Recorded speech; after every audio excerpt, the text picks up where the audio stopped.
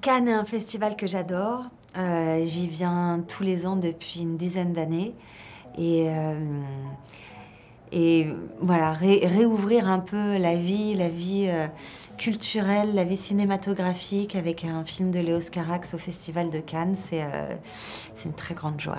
It is surreal to be here.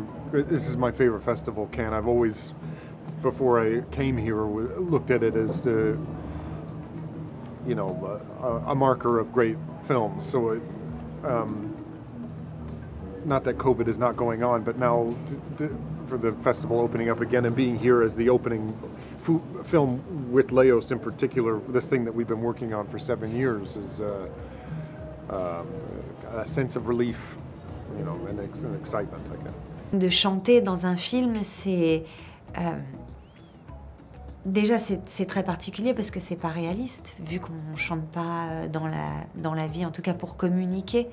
Donc il y a cette dimension très spéciale de vivre des choses, voilà, qu'on ne vit de cette manière qu'au cinéma.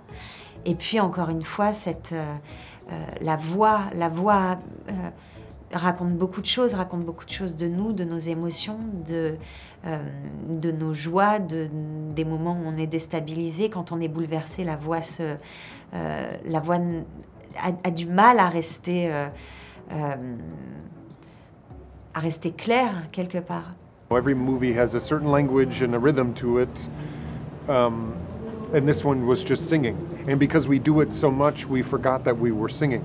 You know, every day it wasn't like an isolated song within dialogue. Every day was singing. So we were asking ourselves the same thing that we would if it was just spoken, and how that would change what we were doing. So that you forgot the mechanics of it and just went with it.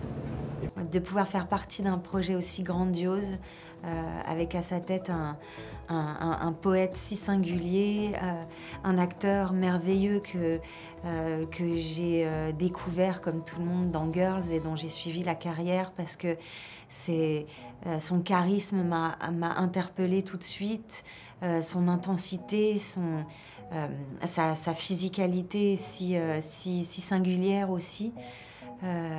Voilà, c'était vraiment la réunion de singularité, de créativité et tout ça entouré de la musique des Sparks. C'est une grande chance. My plans for tomorrow is I go in and then when the lights go down I run like I don't know, an animal.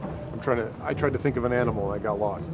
I run out and then I wait in a room that's usually like an office of someone who's helped running the festival, and I play with their staplers and their tape in their desk.